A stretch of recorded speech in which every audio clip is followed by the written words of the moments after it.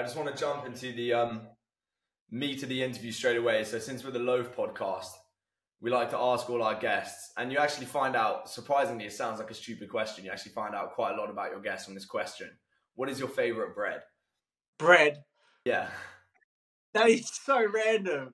My favorite bread is like Vienna. So I'm like half Maltese. So Really? yeah, a traditional Maltese dish is like having like a big loaf of like Vienna bread, and like you fill it with like a lot of like tuna and like salads as well, and like you just eat it like that. So like that Vienna bread's my favorite, and I think it's white bread. Yeah. You know hops bezait? Hops bezait, yeah. Yeah. And pastizzis, and Yeah, are you bro. Maltese? I'm in Malta right now. Yeah, I'm half Maltese. Dead set. Yeah. Oh, that is sick. See, what a small world. Yeah, it's crazy. That's insane.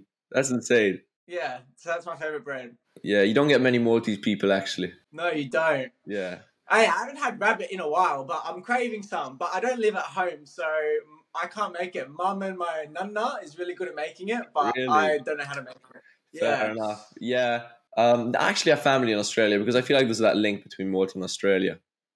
There is. There's a lot of Maltese people in Australia, definitely.